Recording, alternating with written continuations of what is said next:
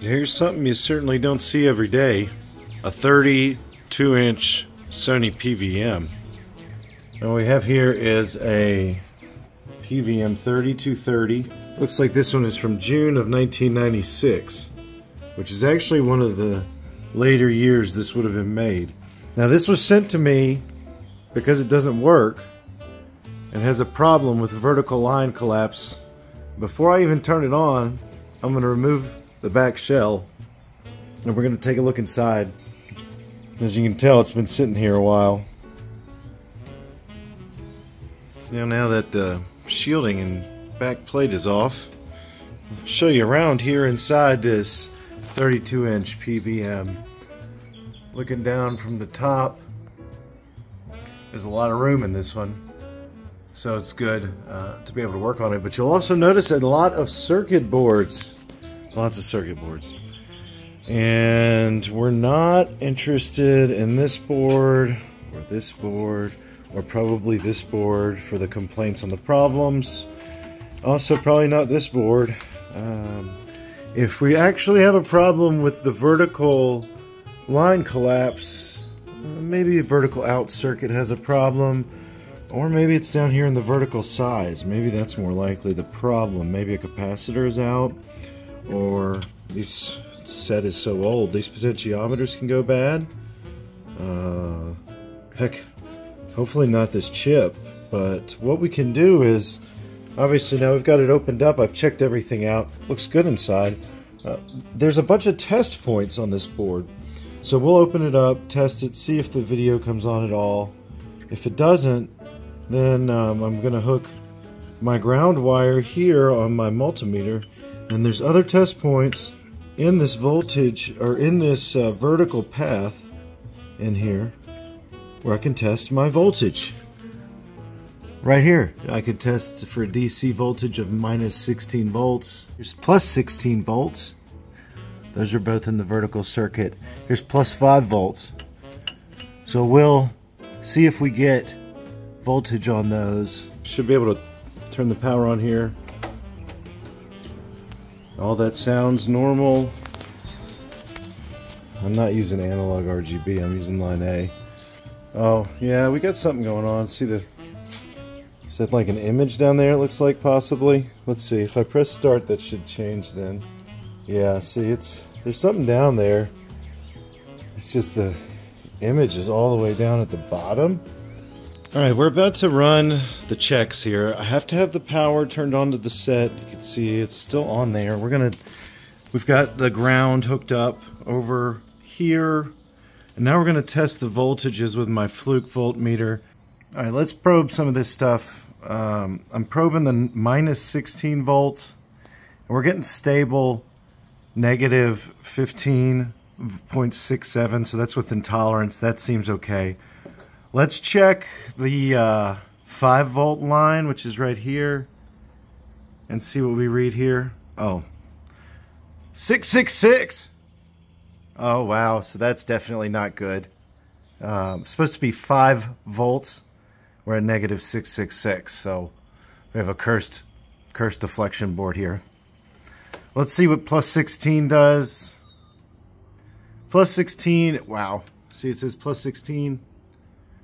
It's minus 166. Awesome. So definitely have some issues in this board. Maybe capacitors are bad, and maybe voltage regulators have gone bad. There is one over there. Maybe one of those that regulates 5 volts is no good. We'll have to pull those and see. And we'll have to pull this D2 board. Now I'm down here in the lab looking at this D2 board. And my process here is I'm looking at, well, there's 2 regulators, voltage regulators right here. This one says, let's see, that one down there says 78M05. So I believe that's just a 7805. Now this one right here is different, so don't let it trick you. Looks like it says 7905.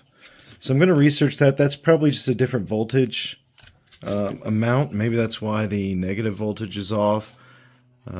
Hopefully one of these ICs does not have an issue, because those are going to be harder to find. But if we have a problem with that, or one of these potentiometers, it should be taken care of pretty easily.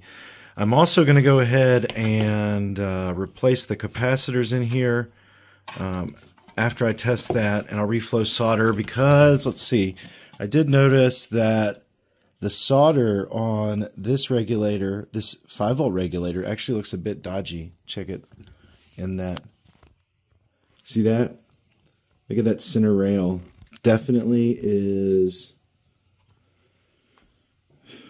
I mean, the issue could be something as simple as that. Now I've rebuilt this entire board. Well, as far as capacitors go, every one of those has been replaced with an upgrade cap, and then I reflowed solder on the entire board there. And hopefully, if we're lucky, that'll eliminate the problem. It might not be the only issue. I also pulled both of these regulators and tested that they weren't shorted out of circuit, so they were not shorted. But what we're going to need to do is we'll have to do some further testing if we get this in and it doesn't work, because we still have to see if those are actually putting out the right voltage, and there still could be an issue possibly with the potentiometers, but the easiest thing would just be go throw this back in the PVM and test it out. Well, unfortunately, it's just not wanting to improve our situation at all. I've troubleshot this more. I've got all the proper voltage coming into this board, but I can't get these places powered up with the proper voltage from the DC. Everything has been changed as far as capacitors, solder. I changed even the potentiometers here on vertical size and vertical center. Change voltage regulators. I'm going to go and pull this and check some of these resistors out. And I don't have any of these other chips. This board may just have a bad chip on here, and that would be unfortunate, but it's possible. Well, thankfully our persistence has paid off. I went through and tested all the resistors that were elevated, and believe it or not, I found that this resistor right here, R2558, was reading bad, and I replaced it. It was reading just no readings. I replaced it, and I'm gonna tell you, I went ahead and powered it on, but check it out. I can't believe we finally may have our solution, right? Let's see. Check it out. Look at that. We have a full video screen here. I hooked RGB up, and wow, look at it. It was just that resistor right there was failed, and what that does is, so the 16 volts comes in from the power supply through this cable connection point right here, and that's the first resistor to hit the 16 volts. It was just fried. So the 16 volt comes in there, and then it hits the voltage regulator and sends off 5 volts to the rest of the board. So that was our issue, and wow, look at that thing. We've got a 32-inch CRT that is now working. PVM, how awesome is that?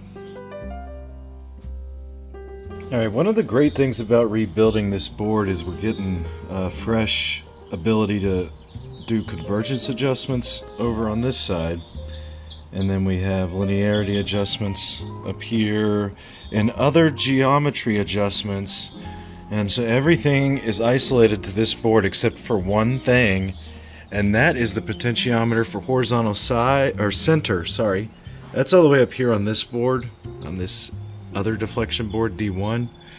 Everything else that you'll need is down in this area. And the funny thing is if you look at this, this is going to be for your convergence on the edges. So this specifically has edge convergence controls, and like this is the top left corner, this is the top right, top center, blah blah blah, and this is just giving the yoke hopefully an extra chance to clear up some of the corners. But unfortunately, if you look inside, the thing that kind of is not so great is the actual yoke itself. It's got a great design, but it's just not powerful enough to really take advantage of all these awesome controls. And I'll show you what I mean when I break down the monoscope pattern that I'm about to show you here. We'll be working through Artemio's 240p test suite, and I'm using the PC Engine today, and I'm going to show you some patterns that are going to show kind of the drawbacks and disadvantages I found of this tube, because like the best part about this is obviously its size, the inputs, the high resolution picture, the fat scan lines, and things like that, but there are some drawbacks. Now, the first thing I do want you to notice is there are two bands, which actually I can see much better on the recording than I can in real life. And as Cole noses around back in the background. Anyway, those bands, I've not found anything that would get rid of those bands. I believe those are the shadows from the wire that holds the aperture grill in place on the front of the tube. And those can generally be in different places on a tube. A lot of times they'll be like right in this area. But this tube is so large that it probably had to have two in the middle. And this is, again, a 30-year-old tube. So anyway, if anybody wants to contest that theory, I'm sure others have theories on that line. But from my experience, that's what I'm seeing here. Now let's get into some test patterns. Well, here's this amazing monoscope pattern for the PC Engine. And this is an example of kind of stretching this CRT to the most you can really do on this deflection yoke. If you expand this and try to go farther out, expand this horizontally, then what happens is your side here gets incredibly distorted and wonky on this because the yoke does not have enough power to really push and make everything precise up here in the corners. Now you do have the extra hardware that's on the yoke and that's on that deflection board we serviced, so we're able to use that to correct it as good as it looks now. But there's that limitation where the side of this tube, I mean, this is it's like 30-year-old technology, but you can see even after fully adjustments, you can't be too nitpicky. The corners here, you got a vertical convergence issue just in this corner, and again, that's even after clearing everything up with the extra convergence controls. I even attempted to add a additional strip, a magnetic strip, and that was making things worse. Anyway, you're going to notice there's edges of the screen that may have this one we have over here is blue a little bit, right? Pretty easy to see when you get really close up. Down there, and I mean, it's just not going to be able to push that beam to perfection out in these corners. But everything else looks really nice, right? High resolution picture. The center of the screen is nice and converged and has a really sharp image. So that's a little bit of a breakdown here. You know, you want to make sure that you can adjust the linearity as best as possible. You want the lines to be the same length on this so that you have the correct aspect ratio on the screen.